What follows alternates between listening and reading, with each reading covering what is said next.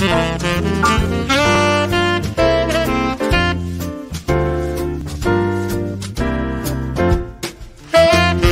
is Let's Talk Arts and Entertainment on WMAY. Now, there are a lot of performances and a lot of theaters and a lot of live music venues that have had to cancel their shows or push them back for a while now. And there is some live music coming back. And somebody to talk about that with me is Betsy Buttell. How are you doing, Betsy? Hi, I'm doing well. Happy to be here. Thank you. Thanks for joining me. You were the first person I ever had on this podcast, by the way. The very first interview. You talked about Take 10. I did. Yes, and you are now you have another musical adventure now that you are with, the Big Suns. Tell us all about that. Yeah, so I'm really, really excited about this band. Take 10.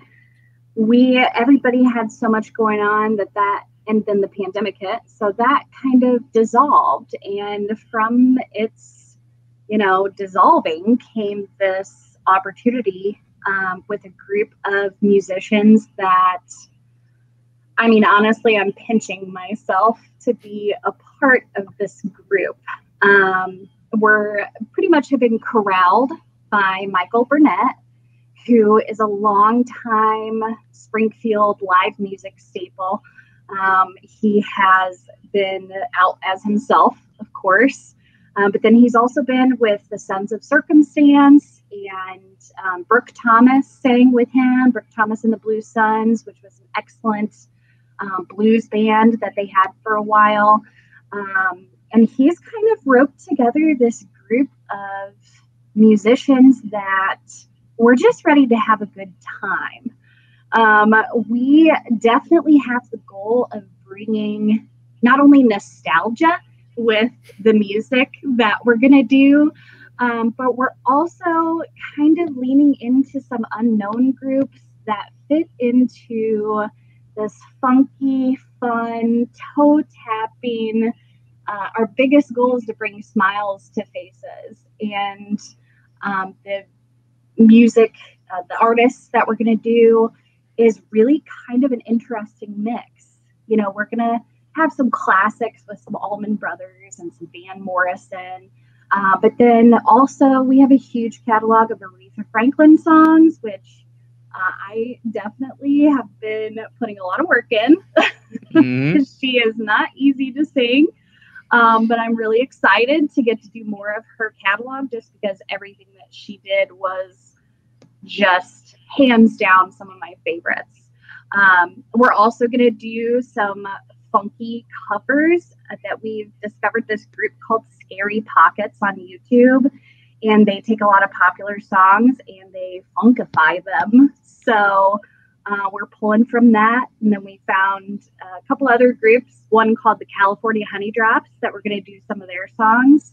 They are on YouTube as well and Spotify. And it's kind of like the sky is the limit. The Big Suns is definitely not only bringing sunshine, but also there's nothing really holding us back. We're pretty much game to play just about anything. And these musicians can play anything, and that's the really cool part.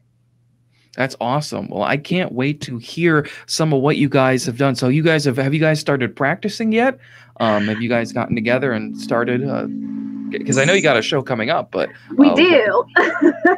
So that has definitely been a challenge. I know I'm not only speaking for myself in this group, but I know a lot of other groups in the area have had a really hard time getting together just because of the pandemic.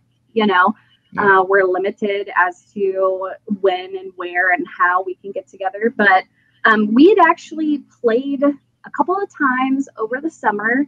We did 2 shows. It was more like Michael Burnett and Friends. So we all played together a couple times. I was a guest that came on. Tony Young also kind of came out there both those times and sang with us. And after that, it was just kind of like, let's just do this thing. So it's been a lot of email, a lot of Facebook Messenger, a lot of collaborating over the internet, which a lot of that is a going beautiful on. thing, but that's kind of how we got to do it this in this day and age. Yeah, and I think that's definitely going to be just sort of talking about that there. That's definitely, I think, something that is going to be here to stay.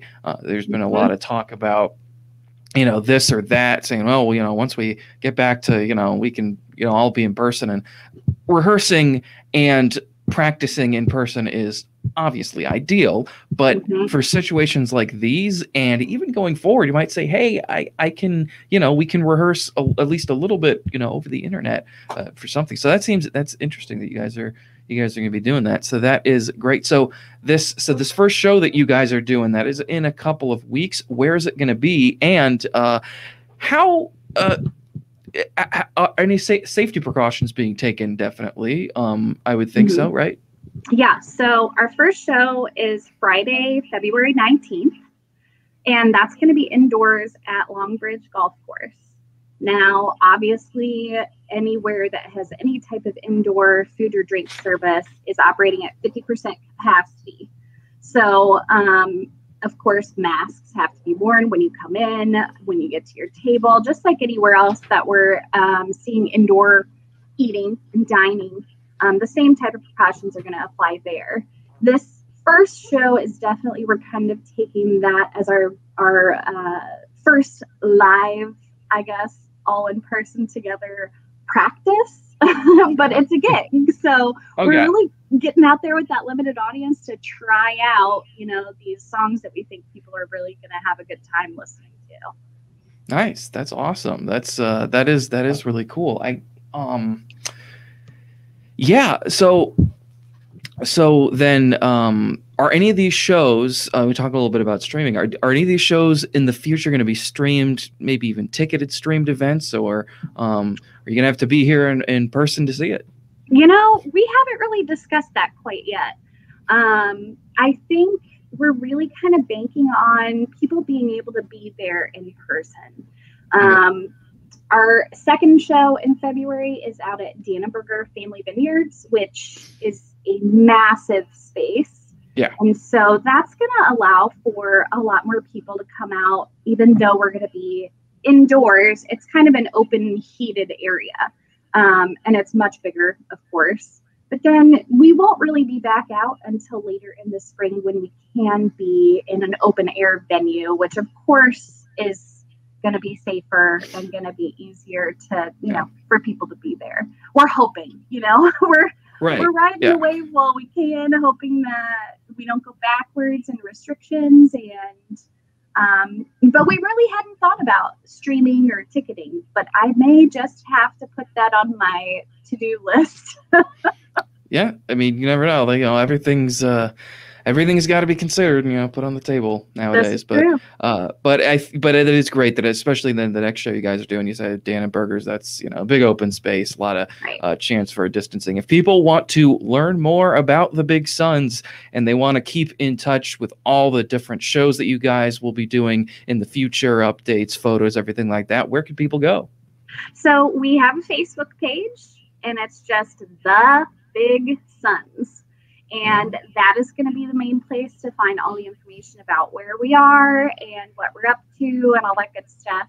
And then we also have a very, very new Instagram page as well. And we're on Instagram as The Big Suns Band because the Big Suns was taken. So okay. How dare they? I know. All right. Well, there's where you guys go. Instagram and Facebook, The Big Suns. Now, I also want to briefly before we go, The Spirit of Lincoln, a show that you were involved in, a very good show. They're showing a couple clips from it, partnering with Looking for Lincoln, and those are going to be live events on Facebook. Those are starting next week. The first scene, one of the first scenes they're showing is a scene that you were in. Tell us a little bit about what people are going to be, what people can expect with this event, with being sponsored with Looking for Lincoln. Sure. So they are definitely, we're doing a sound check tomorrow, so I'll know a little bit more of how we're going about it. But they are sharing these selected scenes, and then after the scene, we're going to do like a live Q&A with a group of us about our experience while working on the show. I know, at least for me, this show came at a time of, I guess you could say, our country's gone through a lot of turmoil in the last year. And the show really, it's true to its name, the spirit of Lincoln. And the scene that I was in with Tony Young and Shelley Flickinger. And our scene is kind of like, it's 3 separate vignettes. And then we all kind of come together and sing at the end. So I'm looking forward to it. I hope that, people are on and watching with us and have that additional opportunity to see the scenes from this show that the late, great Ken Bradbury gifted us. Yes, absolutely. So make sure that you guys tune in for that event. Also follow the Big Suns on Facebook and Instagram for all the different shows and posts that you guys are going to be definitely doing in the future. Betsy, thank you so much for joining me again, and we will do this again sometime soon. Sounds good. Thank you, Kevin. Thank you. It is Let's Talk Arts and Entertainment on WMAY.